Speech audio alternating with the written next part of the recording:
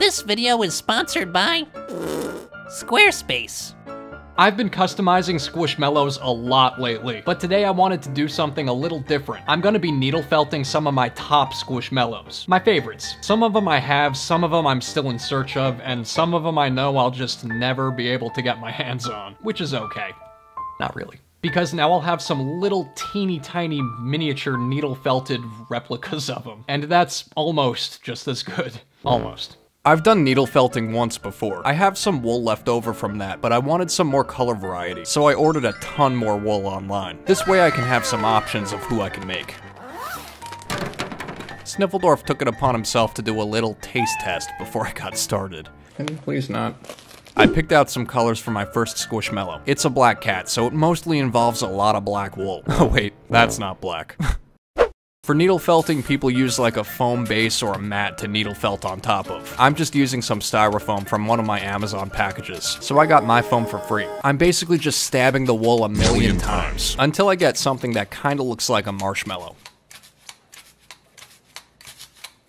I decided to take away like half of the wool. I find that when you start out with a smaller ball of wool and then add on top of it, it makes the whole thing more sturdy and less likely to fall apart. I'm not an expert at needle felting by any means, but when I tried it for the first time a while back, a lot of you guys were really impressed. So I don't know, maybe I'm a natural. Everyone has a talent and maybe, just maybe, needle felting is my calling. Please hold your applause until the end of the video though. Thank you. I still have the single needle thing I used last time I tried needle felting, but this time I also got a multi-needle thing to speed up the process a bit. So instead of one needle stabbing it over and over, now there's like 5 or 6 needles stabbing it at a time. Much quicker this way. Now that I have a little ball, I layered on some more wool and stabbed that in as well. Some bits of styrofoam did break off and cling to the wool ball I was making. I just stabbed that in too. Some of them fell off, some of them became part of the Squishmallow. They worked themselves out. Little by little, I just kept adding on more and more wool. I would have liked to make a huge needle-felted Squishmallow, but 2 things. It's hard to find a bunch of wool of the same color. It normally just comes in like a variety pack of these little tiny packet things. Also, it would just take way too long to do with the time I have. Plus, I don't know how exciting it would be to watch me stab a giant ball of wool for the whole video. Not really much to talk about there. I'm not using my finger protectors because this multi-needle tool has a guard on it, so it just kinda helps me avoid getting stabbed. Or else I would definitely wear them to avoid bloodshed. For the most part, I was just slowly murdering the wool. But at times I did get frustrated with how slow and repetitive the process is, so from time to time you might notice me picking up the pace. The faster you stab, the faster it goes. Alright. Now that I finally have this little black egg, I can finally start adding Jack the Black Cat's features. I'm starting out by making some cat ears. For the ears I had to be more precise, so I'm using the single needle tool I have. Also, notice my finger protectors are on, so I don't stab myself to death. The single needle doesn't have a guard, so the finger protectors are necessary. Trust me. I got a little impatient when I wasn't getting very far with the ears and switched back to using the multi-needle tool. I then stuck the ears into the black cat. These could be mouse ears, they could be bear ears, they could honestly be anything. They're not very well defined, so I shaped them up a bit with a tiny shear that came with the needle felting kit. And while I was at it, I also went around and trimmed off any excess hairs that were sticking out.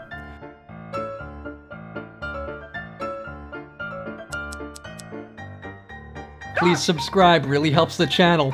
There's a lot of small details. It's hard to shape something so tiny with needle felting. I tried to make a nose, but it's just too small, so I moved on to the tail for now. I tried adding one, but it just wouldn't stay. I gave up on that entirely. For the face details, I'm moving on to plan B. I'm using Posca pen. What a surprise. It kinda worked, except not entirely. It kept smudging around and kinda seeping into the wool. What a letdown. It looks like Jack the Black Cat wants to give me a smooch. But no worries, because I can fix this. I went in with fabric paint, which worked much better. I'm just gonna stick to the fabric paint for tiny details. It's not cheating, it's just using my resources. There's many different variations of Black Cat Squishmallows, but the rarest of them all is Jack the Black Cat. I think he's the rarest Squishmallow ever. There's only like 500 of them that were ever made. That's why he has a little 500 in the heart on his ear. Obviously, I couldn't write that small to include that detail, but it's there in spirit. Whatever that means. I cleaned up the little guy a bit, and that's about it. Just a black blob of a cat. Very cute. Very evil.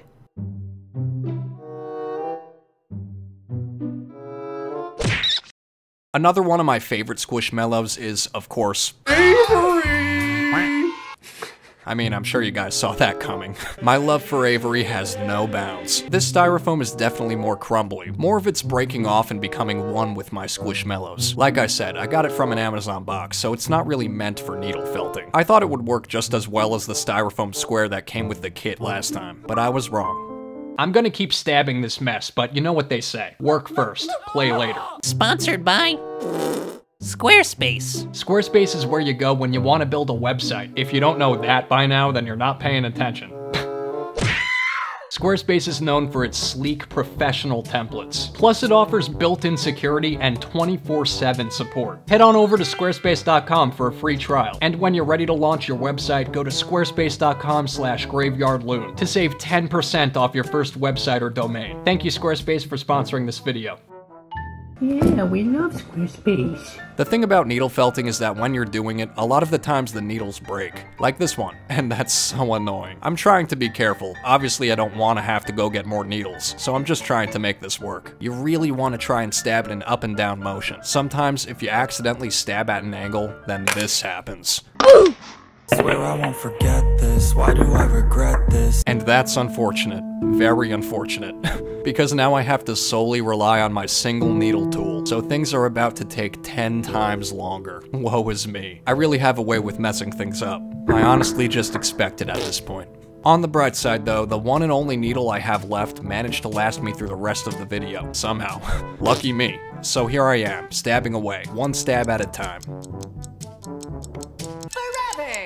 This is gonna take a while.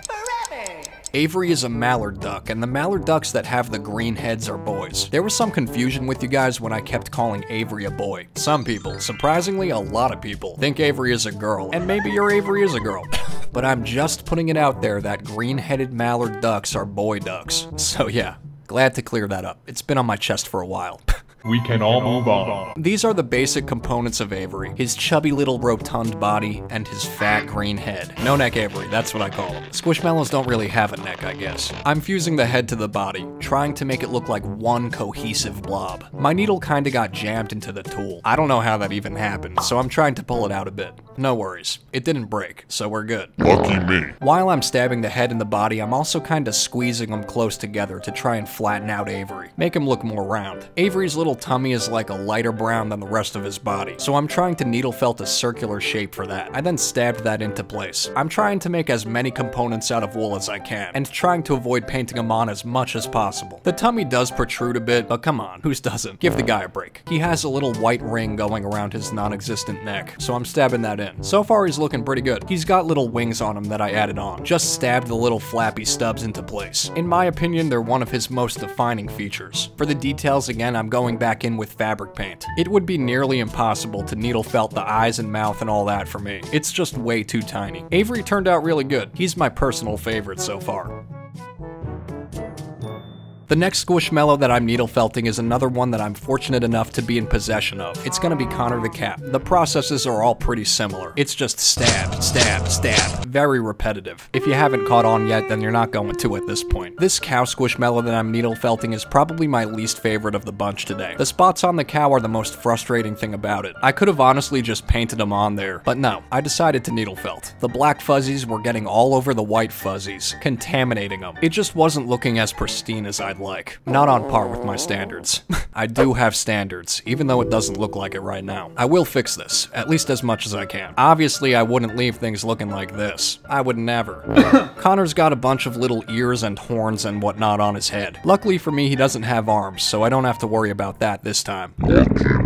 I just want to move on from Connor. He's a nightmare. I added on a big fat pink clown nose. Beep beep. I felt like he was deserving of it. Perfect. His spots are just not looking neat. It's really bothering me. So I'm trying to clean up the edges with black Posca pen. It made it look better. It's not great, but it's better. His face is pretty simple. Just two beady black eyes.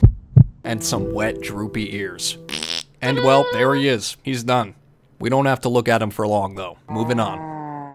Another Squishmallow that I really want is a frog called Felipe. I have Wendy the frog. That's for people who want Felipe but can't get him, so that's me. I settled for Wendy.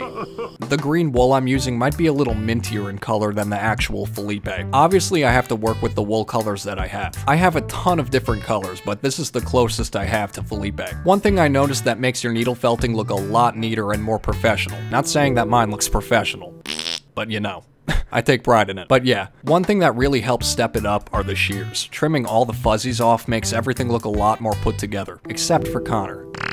Connor couldn't be saved, even with the shears. Rest his soul. But all the others look pretty cohesive, and I think I did him justice. And I'd like to thank the shears for that. Felipe is a frog. He has 2 bulging eyeballs. I basically needle felted an oval and attempted to cut it in half. As much as I love my shears, they're not strong enough to cut through this. So I had to rely on my fabric/cardboard scissors, and they got the job done. I joined everything together. A little stab here, a little stab there, little stab everywhere. E-I-E-I-O. And I ended up with this. Just like Avery, Felipe has a little tummy. It's not protruding out this time as much though, because I used less felt and I also stabbed it directly onto him, instead of making it separately and then joining them together. I'm learning. It takes time. The rest I pretty much just painted on with fabric paint. It's pretty simple. The nose and mouth look like a smiley face. Cute, cute.